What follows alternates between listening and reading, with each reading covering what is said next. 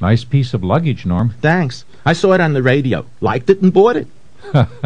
What? You said I saw it on the radio. Right. Norm, you can't see things on the radio. I can't. Like this morning when I was driving to work, I saw a travel commercial on the radio. Uh-huh. What did you see? I saw a stretch of clean white sand under an orange tropical sun with a tall, long-legged blonde in a blue bikini sipping a frosty drink under a pink beach umbrella. Ooh.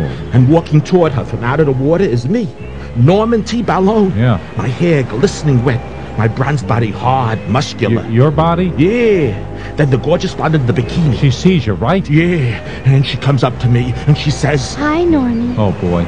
You know, I saw that same radio commercial. "You did?" Yeah, and while the blonde was talking to you, she caught a glimpse of me as I rode my surfboard across the waves. You can't even ride a surfboard. And then she ran after me, calling, "Wait, wait!" Hey, I saw her first. She's in my radio commercial. The people you're advertising to can see it on the radio. For more, call this radio station or the Radio Advertising Bureau.